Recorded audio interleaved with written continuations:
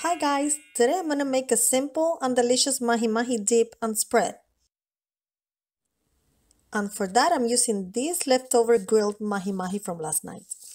And these are the ingredients. Half a cream cheese, lime, onions, chopped parsley, mayo, salt, and pepper.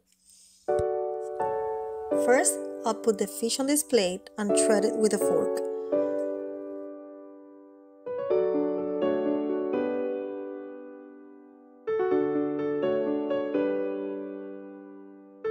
Next, add the cream cheese at room temperature and fold it to combine.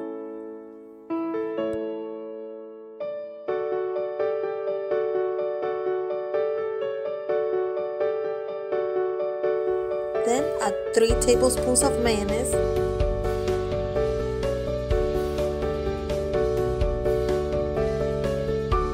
a little bit of salt and pepper,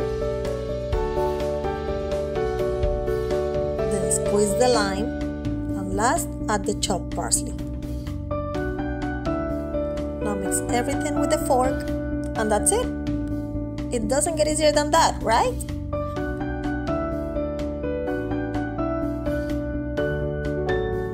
You can eat it with pita chips, vegetables, crackers, or just spread it on the bread and eat it as a sandwich. I hope you love it as much as I do, so don't forget to leave your comments and tell me what you think. Also subscribe and give me a thumbs up. Bye bye!